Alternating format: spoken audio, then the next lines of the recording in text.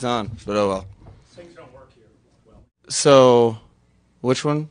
The 78 yard. Okay, so that was something that we discussed during the week, and it was, really in the hands of the quarterback to, if he thought that Tyreek would have a shot on the slot fade to adjust his route. So it was part of the play that I was well aware that we were going to do. So it was something that we'd kind of planned to have that option. But it's up to Tua to recognize the appropriate time. I think we can all say that was the appropriate time, right? And then deliver a ball. So you're talking about command of really the game, what's going on, when to be aggressive, when not to.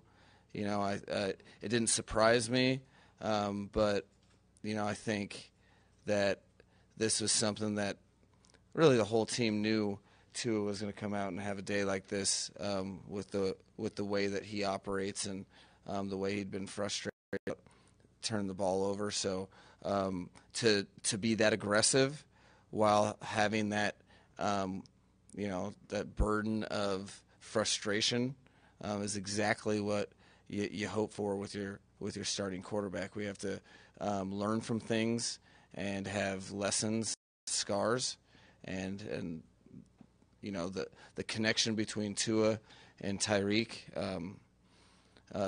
in terms of two players playing together is about as good as I've ever been around. Hence the some of the plays they're able to make each and every week. And then the second touchdown he threw it to the right spot, and it wasn't the exact coverage that we planned on doing that, but the depth perception that Tua has down the field is pretty rare, so he can really feel when a post safety is not at the depth they need to be, and for him to be able to do that under a hair of duress is why he's doing some special stuff on the football field. So, I think the leaders of this team, responding to or going out there at the beginning of the game and kind of taking the reins of what type of game it would be, had a substantial effect on the entire team, and that in conjunction with the stops the defense was getting, really put us in an advantageous situation. It's insane. There's not usually, specifically for really fast guys, it's something that Tyreek's always been very adept at. But to, just think of it this way: in the heat of battle, you see the ball, and then you just turn away from it and try to find it again. That is very, very difficult. He makes it look super easy, but that ability is there's few and far between that are able to make that play down the field, wide open or not. So Tua knows that, and he knows that if he puts it far enough, sometimes that Tyreek has done that several times in practice before, but not the fact that it was in stride makes it even more impressive of a catch, because a lot of times when guys go blind to the ball, they'll make a play if it's stopping them and hitting them in the stomach. To go Willie Mays on it is pretty impressive. Well, I think they're both tremendous players, and my thing is like I think they're tremendous players that can make plays on their own for sure. But together, the important thing for this team is that you're seeing the best selves of both players while playing together. So I think that's, for me, the way I know they're elite players, but working together, they're finding, Tua is able to be super aggressive in certain windows because he trusts what Tyreek's going to do. Tyreek's able to be super aggressive because he trusts Tua's field vision and knows that if he's putting a ball up in the air a little bit over the middle, to just track it and catch it because they're not going to lead him in harm's way. So the aggressiveness they play with is very unique, and just their ability to make plays together that other people can't, I think is why they're is the result of both of their numbers. It's they're independently awesome, but together they're even better. Yeah, I mean, it makes I like this team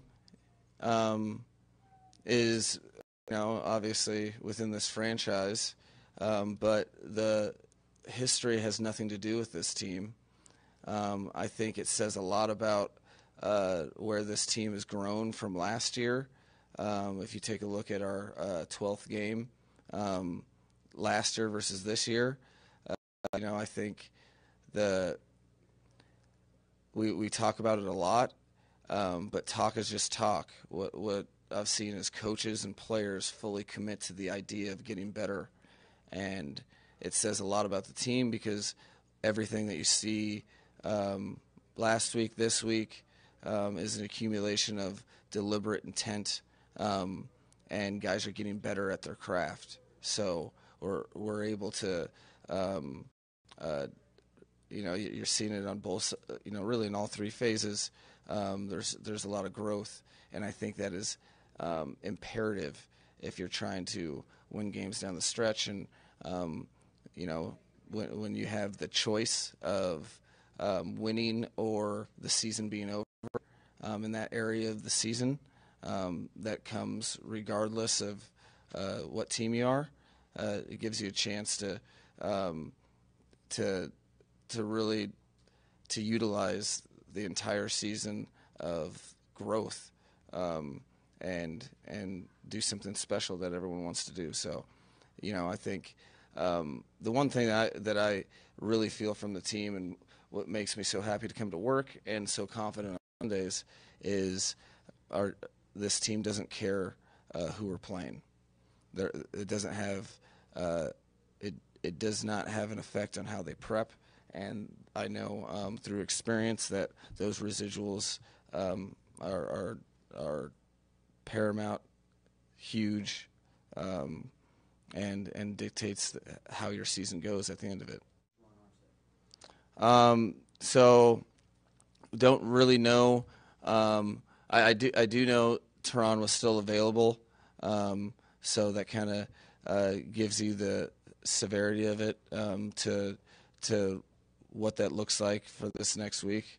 I'll need more time for that, and then Jerome's the same thing. I don't. It's really early. The vibe that I have is that it's not season ending, but we need to, we need to really evaluate that in the next couple days. Yep, he did. Not to the degree that the injury that he originally had was, but it was a re-aggravation. The severity of that, time will tell. Yeah, no, it was. That's something that when you have on the front end of the season some large statistical outputs, you get kind of used to team to team. You kind of end up seeing a little bit something different than you prepare for, and so we're well versed in that. However, we kind of expected that with the changes that went on. It was, I'd seen their defenses, each of their defenses before, but knowing which ones they were going to employ, and kind of they're a little more consistent than usual. I thought they did a good job took us, got comfortable with what we were seeing, and probably one of the most proud moments of the entire game was that last series where you could see the accumulation of kind of understanding how and what they were being defended by to put that 13-play drive together was pretty cool because it was hard to do that, which is a credit to their defense. Phenomenal. It was awesome. It was knowing the situation. That's a critical in allowing players to play aggressive is the preparation that is on the shoulders of the coaches. And I thought when you have players that are prepared and locked in and know what the opponent's trying to do, to be able to aggressively get in that screen lane is one thing. And then on top of that, for it not to be a PBU or a batted ball, but a catch and it's a huge momentum swing. It's a huge play in the game. But my favorite part of that play is that it's not just showing up on Sunday. That was stuff that we saw in practice, and they talk situational football or series start, earns down, all of the different things that you can kind of get a beat on stuff and then shoot your guns when you have conviction of preparation. Absolutely, and I think they did. I think they did enough to make Jalen smile, which is is important to them. This is a very tight group that doesn't just live in their own experience, that really shares the journey of each other and each individual teammate, knowing the disappointment. I don't think they wanted anything to do with letting Jalen down, because that this team and the organization is extremely important to Jalen. He's a big part of what we're trying to do here. So they took ownership of that and made sure to match what he does, which is a lot. No, I think I think we already had Jalen Waddle, and speed is something that throughout my career has been very beneficial to what we've been able to do. And then when you get the opportunity to trade for one of the best players in the National Football League, from an organizational standpoint, I was really proud of the fact that we didn't blink at all and did what we had to do that. And then you kind of just lean into that. And, I've always looked at football and offense as a very fluid, kind of schematic thing where you're adjusting to what your players are good at. So the offense, it wasn't really planned that way. I didn't really have any hard plans on what it was going to be. I have some philosophical beliefs in certain things, but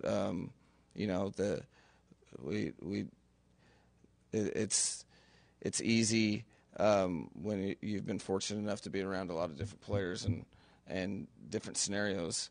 When you have speed like that, you try to use it to the best of your ability and make defenses defend the entire field, which is a space creator and very helpful for us.